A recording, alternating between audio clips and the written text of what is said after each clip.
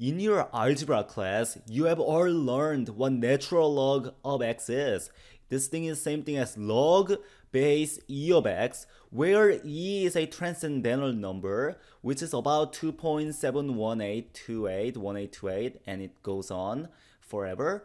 And your algebra teacher said treat natural log as any other logs because its definition is log base e of x. And in this video, we're going to take a more calculus approach, and we're going to come up with another definition for natural log of x definition. So forget everything you learned about natural log until now. So ignore this. Forget about this. It is true, but in this video, we're not gonna worry about this. Our definition for natural log of x is going to be definite integral from 1 to x of 1 over t dt. And you are going to say, what? That's ridiculous. Why can't we just define as log base e of x? Like, how is this helping us? And as you're about to find out in the next video, this definition and this definition are exact same thing. It's telling you exactly the same thing. And right now it may look like it's totally different, but I'm going to show you that it's actually going to be the same thing. And defining it this way can make you realize more things about natural log. It makes more things about natural log conspicuous, such as what happens when you differentiate it and its properties, than by just defining it as log base e of x. And I'm going to show you what we can figure out from this definition. So let's begin with this function, and this graph is from desmos.com, and I have graphed 1 over t. This thing is a t-axis instead of x-axis. This thing is y. And when you graph 1 over t, it goes like this. And our definition for natural log is integral from 1, and this right here is 1.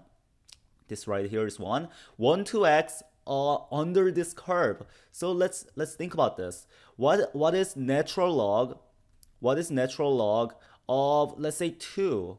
And you're going from 1 to 2 under this curve. So our natural log is going to be this area. So this area is going to be our natural log of 2. Now, so it's going to be positive because it's a positive area. And now let's think about what is natural log of 6. Then you're going all the way to here, and our natural log is going to be the area from 1 to 6. And it's going to be larger than natural log of 2 because you have went farther right. Now let's think about what it would mean once I can erase all this.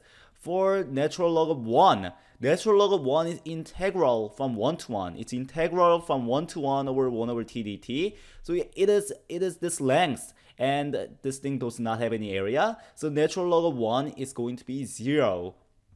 Now, what about natural log of 1/2? In this case, you're going backwards. You're going from 1 to 1/2. So this thing is 1/2.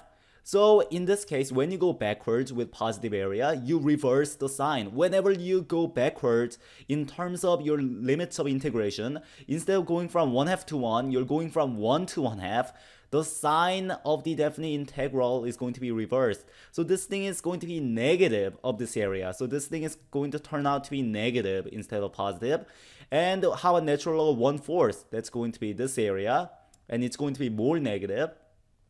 How about natural log of 0? What about natural log of 0? What is going to be natural log of 0? In this case, you have area that's getting infinitely larger as you approach 0.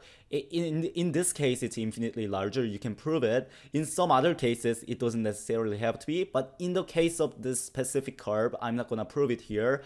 The area is infinite from 0 to 1. So natural log of 0 diverges. Because the area is infinite, you're not going to define this. You're not going to define it. How about natural log of -1?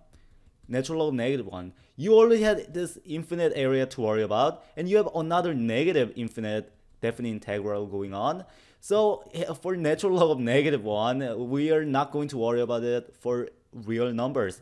In fact, you can show natural log of -1 is actually equal to pi times I, but this is beyond the scope of this video. When we get to calculus BC and we talk about Taylor and Maclaurin series, we may prove the natural log of -1 is pi I, but in this video, no, we're only concerned about real numbers.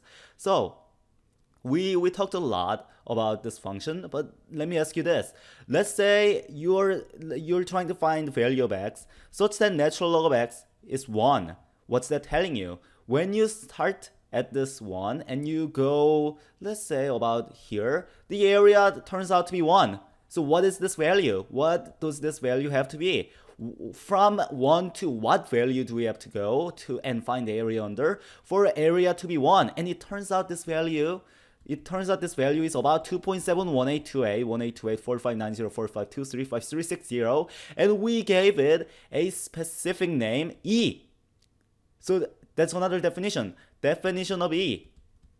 Definition of E is a number such that integral from 1 to e of 1 over t dt is equal to 1, or natural log of E is equal to 1. So this is the definition of E.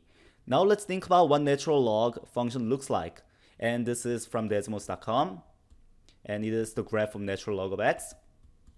Y equals to natural log of x. And as you can see, it confirms our predictions. At x equals to 1, natural log of x turns out to be 0. At about this point, which is e, our value of natural log is equal to 1. And our natural log gets larger and larger as you go this way. And when you go to the left of 1, our natural log has negative value and it goes infinitely this way. And you may say, this thing passes horizontal line test. For each value of y, there's only one value of x that corresponds with it. And what's that telling you? It's telling you this thing has inverse. This thing has inverse function. And as we are about to find out in the next video, the inverse function of this is e to the x. And what's that going to signify? The fact that the natural log of x has inverse function that is equal to e to the x is going to tell you our definition of this crazy 1 to x of 1 over t dt is actually equal to the definition of log base e of x. And we are going to look into that in the next